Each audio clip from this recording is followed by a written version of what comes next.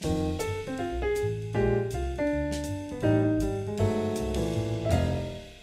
afternoon, financial professionals. My name is Jennifer Nadeau, Case Design Specialist here at E4 Insurance Services, welcoming you to the BREW, Building Relationships Every Week.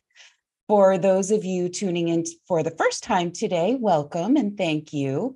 We like to kick off the BREWcast by celebrating what today's National Day is.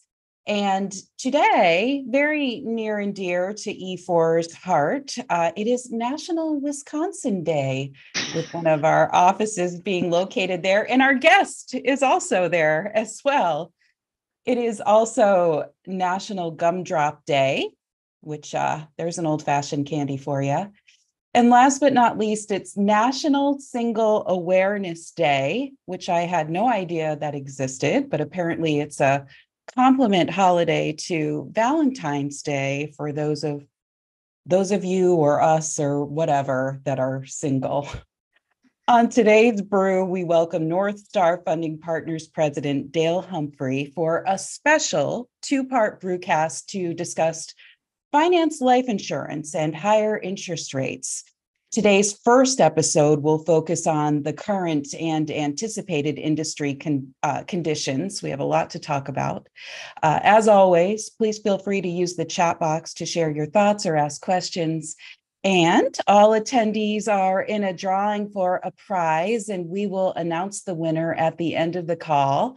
Going to welcome Dale onto the call. Before we dive into this, Dale, of your part one of the two-part series with you, I know that you're going to be addressing managing pricing, pressure, and volatility in a fast-changing environment in the world of premium finance. Very happy to have you on. I know that premium finance is really dependent on so many factors, interest rates being one of them. And as I was honestly preparing for this call and looking at things, and just from being in the industry, sometimes I think if is premium finance still a good idea with everything that's going on? I'll definitely hand the call over to you now, as I know that's a question that you're going to answer, and you have so much more with us today. But thank you so much, Dale, for sharing your time with us today. Absolutely. Thank you. Some of this is going to be, at least for people in the financial services community, hopefully not revelatory and somewhat of a review, but we're approaching a one-year anniversary, actually, when the monetary conditions worldwide, for all intents or purposes, did change. And as we may recall, back probably about 18 months or so ago, as some of these key inflation indicators were ticking upward, that the Federal Reserve and other authorities are using terminology transitory. That is the thought process of some of the pricing pressures that were going on were due to extraneous factors. We were coming off of COVID. We had supply chain shocks around the world, a lot of different exogenous factors that were contributing to that. And it wasn't necessarily a strict monetary or actually a strict fiscal phenomenon. There was other things going on there that, at least at that point in time, they thought would be alleviated or settled down over a period of time. Well, as we now know today that, and we knew probably in very short order last year as we headed into the spring, that was not the case. Inflation across a broad number of indices and types of indicators took a strong hold.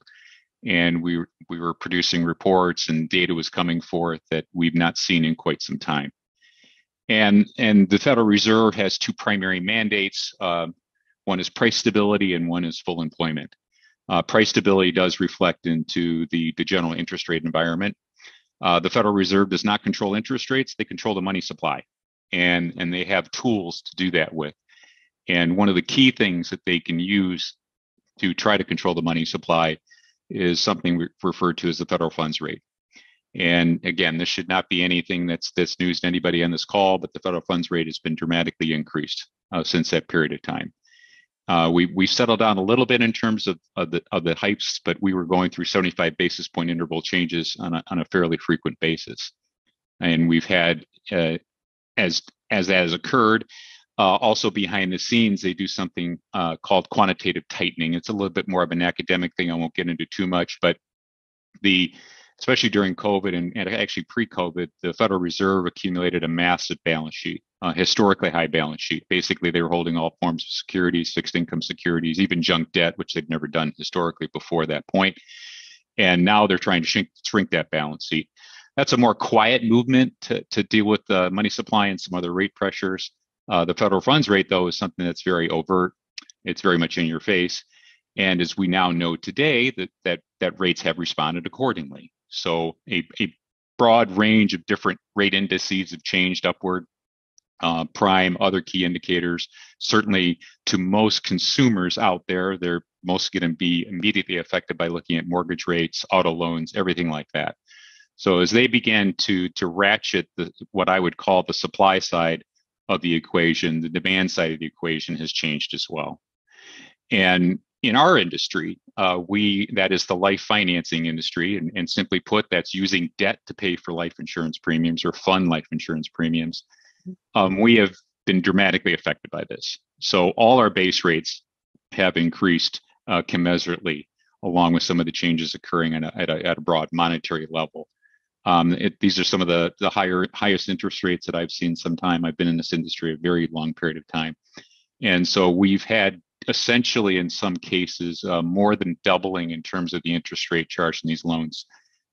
For our average size large case transaction, which is usually a $750,000 premium and higher case, we were lending out at probably a sub 3% rate, probably about a year and a half ago or so, and now we're closer to 7%. So quite a dramatic change in that. And that impacts a number of things. It certainly is one of the more, let's say, glaring things that you analyze when you have to deal with these transactions. You have to price these transactions and things like that. And we're very much a forward-looking industry here. And these transactions tend to have a maturity date of at least 12 to 15 years. So we've got a lot of things that we have to consider in this mix.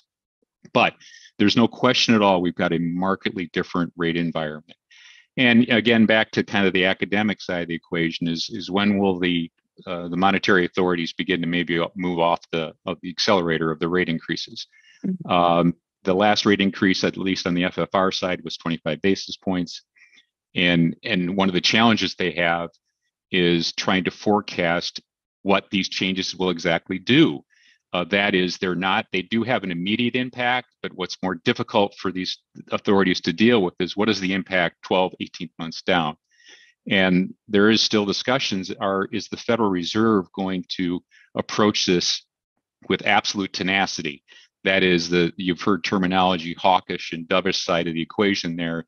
There is some hawkish members within the FOMC that are absolutely steadfast at slaying the dragon of inflation, irrespective of the economic consequences. If this is going to result in a recession later this year, or perhaps first quarter 2024, that's just going to be an artifact of it. You might have heard the terminology soft landing, hard landing, these things. We don't know yet. The Fed's kind of in a bind. They're seeing inflation coming down in some areas, but they've got a very tight labor market on the other hand. Recessions don't normally have tight labor markets. Right. We have layoffs, we have other dynamic things that go on. So a lot of this is all forecasting. We don't know, and we're going to have to gauge what the Fed actions do. But a lot of this has been definitely priced into the industry. So yeah, I heard, yeah. No, go ahead. Sorry, Dale. You mentioned the recession and it was a great point as far as recession and then what the employment rates are now, which are positive, I believe. You also mentioned the FFR. I can't help but think back to the 2007 and the 2008 credit crisis that we're in. It makes me reflect on it, but I do think it is a bit different. I think that's one of the things that you're going to address here, as well as the transition from LIBOR to SOFR. Pardon the interrupt, but I just wanted to just pepper that in as well, but please continue. Yeah, I've gone through four major shocks, as I would call it, while I've been in this industry, and certainly the credit crisis, 08, 09 specifically, was the most stressful for me. That was a different situation. I mean, I don't go through all the entire history here, but that was interesting in that it affected very much the supply side of the equation. And when I talk about the supply side of the equation, I am talking about exclusively the finance life insurance business. At that point in time, I was on the supply side of the equation. I was running a debt facility that was actually backstopped by one of the world's largest banks. And they decided ultimately to exit the business. And that also was a precursor to many institutions leaving this business. And they were some of the largest: Credit Suisse, Royal Bank of Scotland, Royal Bank of Canada, many others that had specialty lending divisions within their silo were essentially exiting the business. It's not because they ran out of money. It's because they had other pressures that they're dealing with. And this business was an artifact. It was a side business. So the stress from that side, not only the fact that, of course, that had a broad ranging economic impact as well. You know, the fallout from the derivatives being priced into the collateralized mortgage obligations, that what really was the catalyst behind a lot of this. So the stress economically at that point in time was a magnitude higher than this. This is a different type of situation. This is not going to have the same degree of ongoing effect. And the banks are much more capitalized. There's been absolutely no discussion whatsoever of the financial service sector coming under this degree of stress that it did for that period of time. So it's a very different environment. It's not less stressful for me because the interest rate situation impacts the business very directly. Yeah. But let's talk a little bit about how we price these types of loans. The loans use various benchmarks, and historically in this business, ever since I've been in this business, the London Interbank Offer Rate, or LIBOR, has been the common benchmark.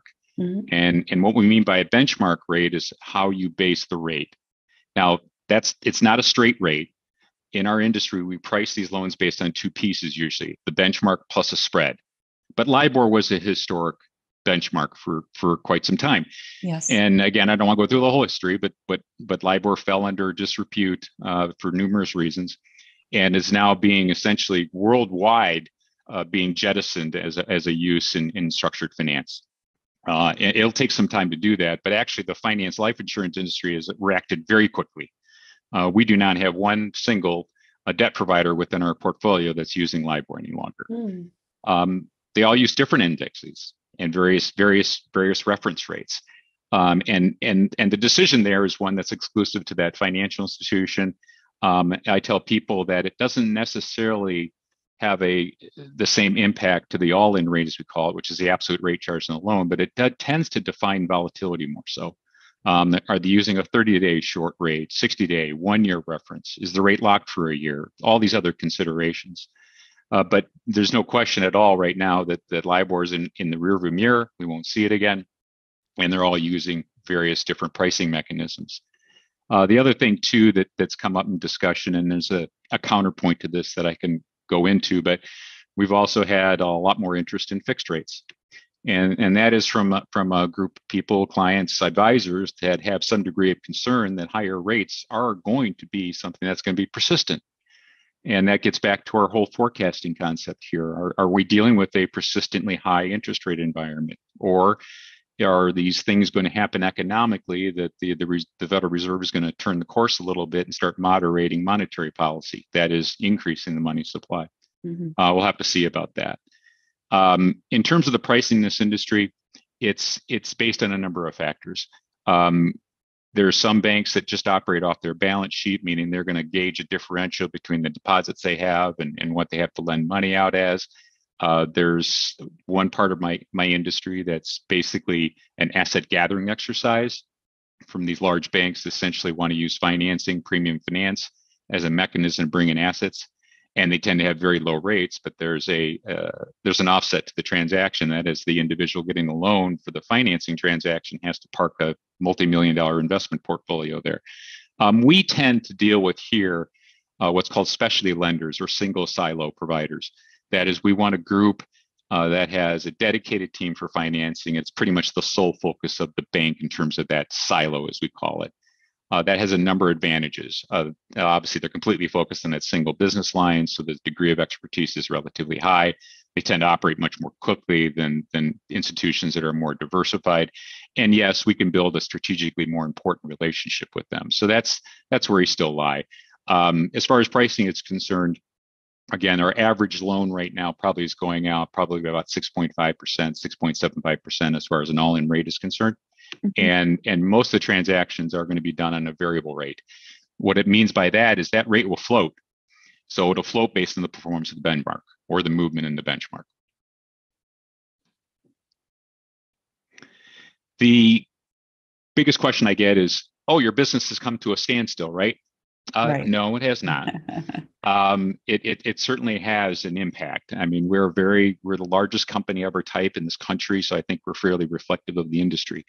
But there has been a tale of two different customer segments. And what I mean by that is about 6 years ago now, we developed something which we call internally a small case platform. And it's a financing solution that was orientated towards a different client segment and also different size policies, basically. That platform can finance $50,000 in premium cases, which again, in the brokerage area, and I'm very careful about the way I phrase some of this. In the brokerage community, that is a fantastic case, and there's no other agent around that's not going to be very happy and pleased about knocking down $50,000 in premium. Of course, yeah. Now, in my business, though, that's not a big case, and it's far below average. In fact, it doesn't mean we get less excited about it, but it's a different type of case. It also is usually a different type of customer, and my business is I wouldn't say it's regulated per se, but it's monitored, policed, if you will, for the sake of another term, by the life insurance companies. And a number of years ago, they coalesced around and tried to ring fence this business and provide stricter requirements as to what you can and cannot do. Yeah. And one of the areas the carriers have been focused on, very rightfully so, is the net worth of the guarantor, which is usually the insured entering the transaction. That is, they want to make sure people aren't getting over their heads in these deals, because most of these transactions are very large. They're very serious obligations. In fact, the average loan probably at year 10 that we've managed is probably about $14.5 million. A lot of debt. Now, granted, that's offset by certain things, which I can talk about later. But so the carrier said, look, we want to be a little bit more careful about who's entering these transactions. We want to be able to monitor the deals. We want to make sure the person's qualified to the extent they can do that. And so one of the lines of demarcation, if you will, is this thing called the net worth. What is the net worth of the guarantor of the insured entering the transaction? And so most carriers sit at today a $5 million net worth. We've got some at 10 plus, but just let's say $5 million is the minimum verifiable net worth of the individual being able to enter one of these transactions. And again, there's a little bit of a finite analysis to the balance sheet. What's the degree of liquidity? Are they showing a $5 million net worth, of which $4.5 million is their business, of which we don't have proper valuation of? Again, a little extended for this conversation, but that's part of the process. So when we built this small case platform, we wanted to go to the carriers and say, hey, we got a solution, but it's going to be maybe a sub $2 million net worth, maybe even a $1 million net worth. Well, some have looked at us and they didn't quite understand how to deal with it. And others were fairly receptive. Receptive from the perspective, there's probably 10 times the number of people that could qualify for a transaction like that versus the larger case platform. So we did bring forth the solution, and what we branded as an insured retirement advantage. We've talked about that in other calls, is our small case solution, and that's gone tremendously well. But I'll be very frank and honest with you.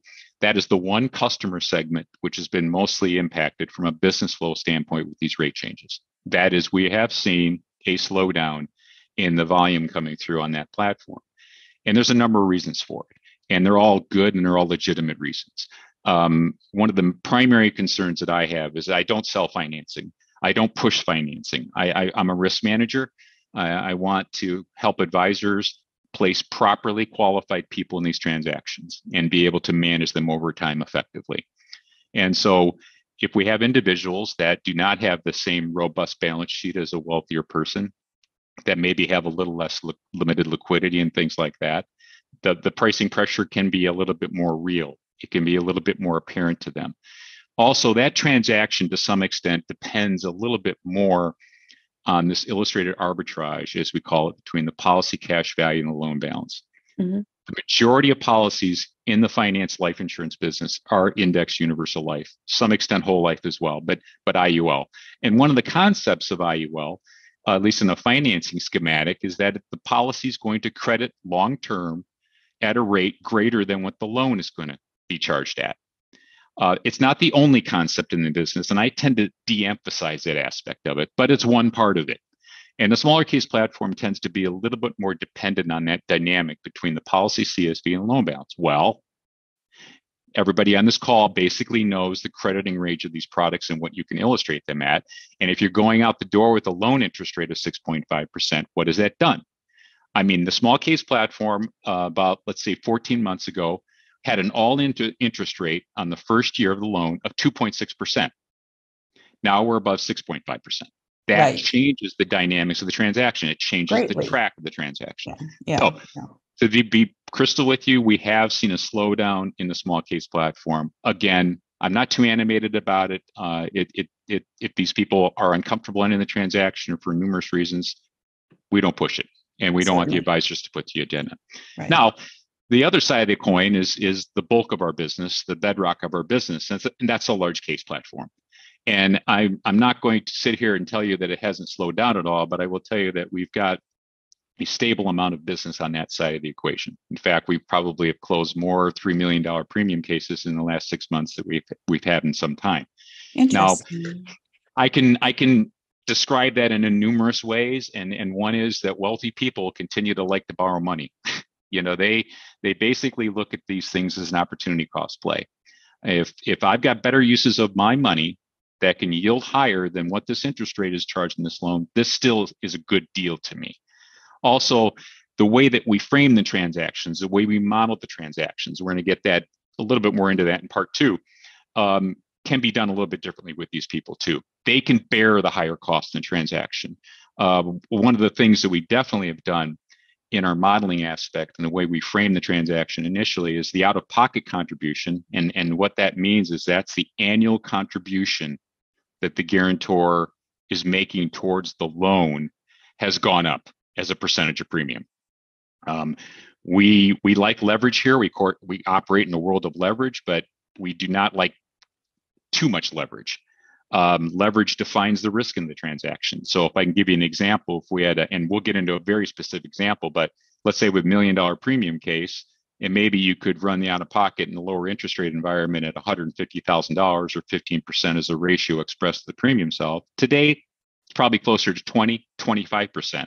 So we're also doing things dynamically to the policy to change it and the way it'll hopefully behave over time differently. So we've been doing a number of adjustments on a large case platform, but again, it hasn't meant a wholesale change in the trajectory of what we're doing from a business standpoint. The wealthy are still borrowing money for these deals. I will tell you the intake side is a little bit lower, but our close ratios are still fairly high. And as you have here, the emerging affluent are more sensitive to the pricing. Gotcha. Yeah, I see here too that you have the forecasting of lower rates for 2023, early 2024. Can you talk to us a little bit about that? Yeah, it's framed really as a question. If we turn the clock back 14 months ago, what we would have done in terms of our modeling, and again, when I say the word modeling, what we're doing is we have a team of people here that take a case design from the advisor or the agency. We run the source illustration, and then we import that data into a custom loan system that we have, and it integrates the policy dynamics with a prospective loan. So back then, I mean, we were always showing, and we're doing this from a due diligence perspective, we're showing higher rates, just continually ratcheting up interest rates. It might be 20, 25 basis points per year, but if we're starting at 2.8, we might end up at 5.5 or 6%. Mm-hmm. Well, the equation now is a little different, right? So now we have the higher rates on the front side. So the question becomes, well, if monetary conditions change, the Federal Reserve starts to have to open the spigot a little bit in terms of that, and we start seeing the FFR, we see these other dynamics starting to move in favor, then we might have monetary policy easing at some standpoint. So do we start showing lower interest rates in the future? The answer is yes, we have been, but not wholesale magnitude change. I mean, not go from 6.5 down to 2% or something like that. We might be leveling off at 5 or something like that. Right. But the discussion we have with some advisors, especially ones that are really accustomed to the financing space, is, well, you're showing the rates too high for too long. Well, okay, but we have no way to do that. Even though people think we do, we don't. So I say we're trying to play it safe a little bit. We are just showing declining rates, but again, not something like we're chopping rates in half within 10 years, because we're not. Right. From our perspective, it's better to be wrong on the conservative side than the other way around. I would agree with you. Absolutely. Now, the other dynamic too is on the asset side, we've had asset deflation. The markets have recovered to some extent on the equity side of the equation, but last year, of course, was a total washout, right? I mean, we basically had zero crediting on the products, depending on the modality of when they enter the index.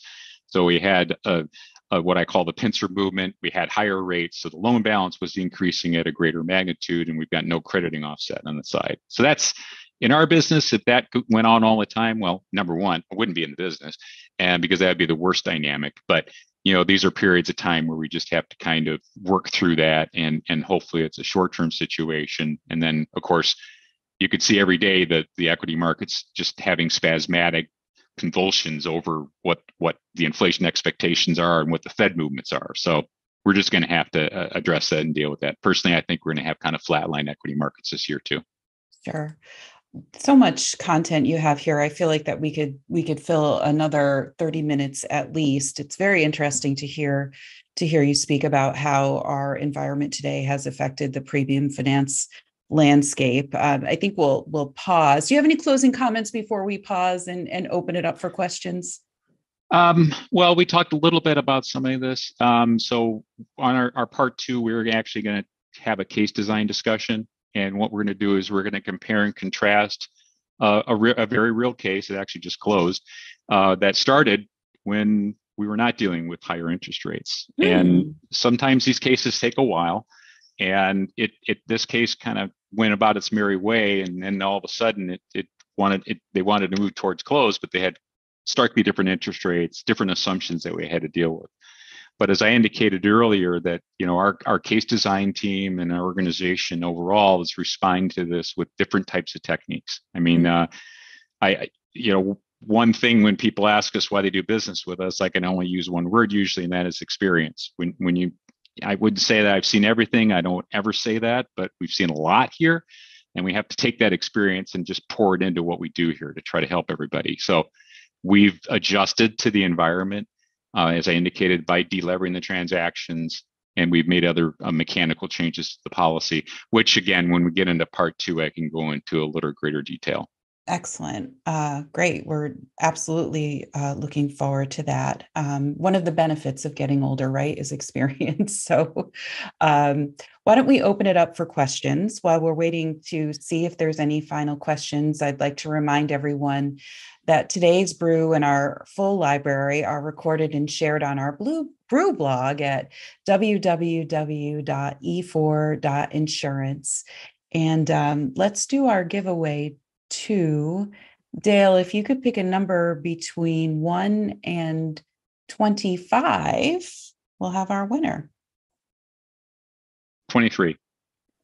Lucky number's 23. Oh, Chris Thielen. I hope I'm saying that right, Chris. Chris, congratulations. Be on the lookout for a complimentary CE voucher and a Starbucks gift card that will be coming your way from all of us here at E4 Insurance Services. Thanks, Dale. Yeah, in full disclosure, he did send me a text before the meeting started with that number, but we'll get into that later. It's rigged. All right. Well, what can we do? I am looking to see if there's any questions. I'll just give it a second. And also want to remind everyone that you can unmute your line too if you do have a question. And I am just perusing through.